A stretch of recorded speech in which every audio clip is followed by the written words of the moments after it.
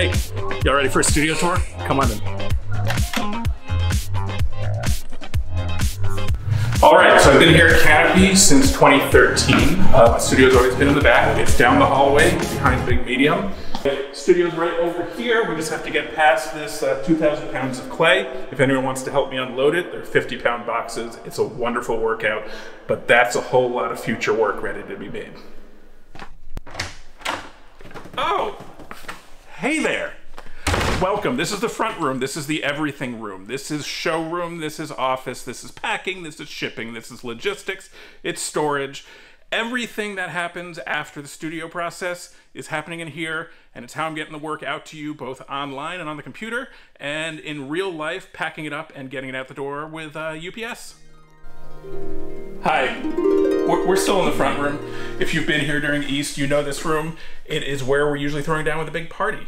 We've got drinks, we've got loud music. My friend Floyd is here bartending, and we're donating his tips and a portion of my sales to different nonprofits in town. Things like Anti-Erotic Foundation and their after-school program, Austin Batcave and their writing workshops, and Big Medium, which is the org that puts this tour together and has for years and is the backbone of the creative community in this city. Austin's been really, really good to me. I try to use any opportunity I have to give back, and I'm thankful for your support of my work because that helps me do that. All right, so this is cool. I want to show you my whips. Are you ready? Right here. This guy. This is the Soldner. It's a 1998 Soldner P100. It can center 100 pounds of clay. This is where I throw everything. Every hand-thrown limited edition, all the super luxe, super dope pieces, they're coming off of this wheel. My trimming setup. This here, I bought this wheel when I was in college. This is a 1994 Brent CXC, still getting used. It's awesome. And I do a lot of trimming of our slipcast work here. And this mess here is where I'm trimming plates and bowls and anything that needs to have a traditional turned foot on it. This is probably the newest wheel I have.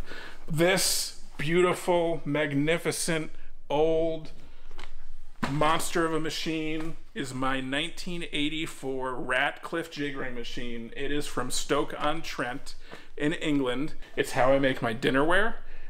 Using a series of molds and these profiles to compress and push the clay into the mold. It's a way of making the dinnerware to keep it repetitive, so the sizes match, and to make them a lot faster than hand throwing them. Still a lot of steps in the process, still super labor intensive, but it's a pretty dope way to make pots. Friends, I would love to show you the slip casting area. Won't you join me? Welcome. All right, you've seen the wheels, you've seen the jiggering machine. Another way to make pots is slip casting.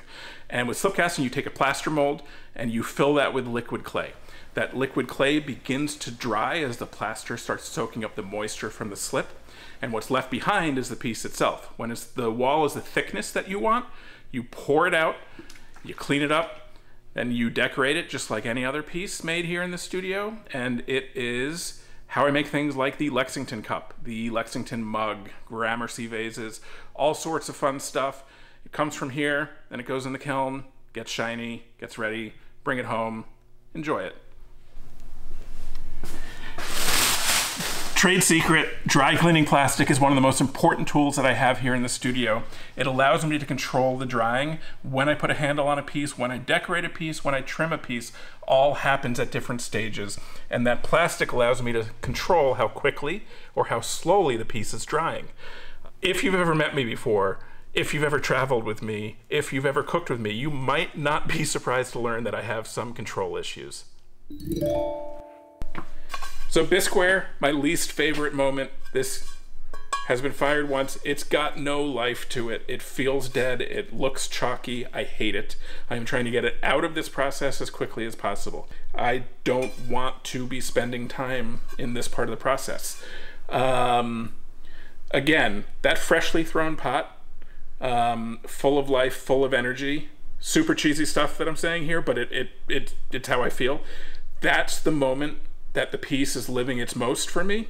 Every step, I am trying to get it back to that moment. So I'm basically working backwards, I guess. I don't even know. Anyways, when I get it out of the kiln, and that piece is shiny because it's got that glaze, and I've added that 2300 degrees of heat, and it's got this energy again, that is the moment that it is as close to the moment I've made it. It's the moment I'm searching for.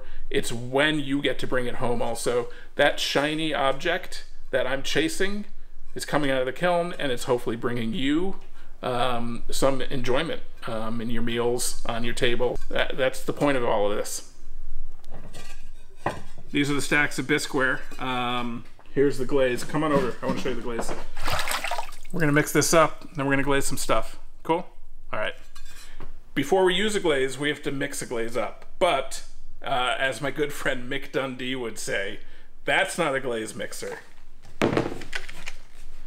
This is a glaze mixer.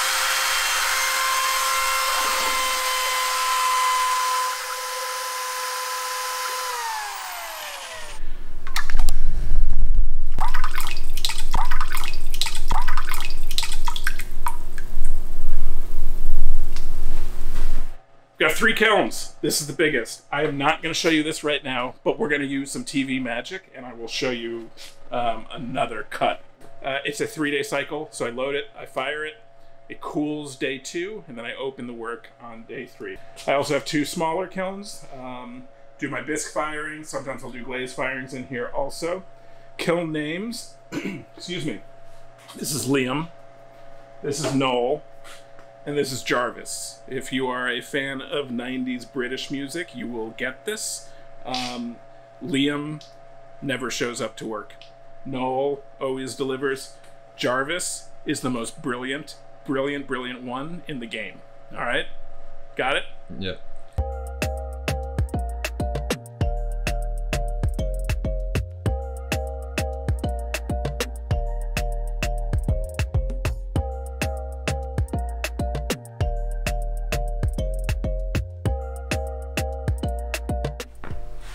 Are we rolling? Mm-hmm. We're rolling? Okay, cool. We're walking. We're walking. That concludes this edition of the Austin StudioTour 2020 from Keith Krieger Studios. Thank you for joining me. Thanks for following along. I hope it was fun. I hope it was interesting. I hope maybe you learned something about my work, learned something about ceramics in general. Most importantly, I want to say thank you. Thank you for following along. Thank you for supporting my work. I know a lot of you have my work at home, and a lot of you are thinking of bringing it home. It really does mean the world to me. This room is where I have ideas, and I turn those ideas into objects, but those objects aren't really living up to their potential until they're in your homes, until you're sharing a meal with your friends and family. And that is why I do what I do, and I cannot do that without you. So thank you. Thanks for following along. Check out keithkrieger.com. All of my new work is there. A lot of one-of-a-kind stuff I've been making for the past few months. I'm super excited about these pieces. I've got curbside pickup if you live here in Austin, and we're shipping, obviously, if you live further afield. Thanks again for following. Talk to y'all soon.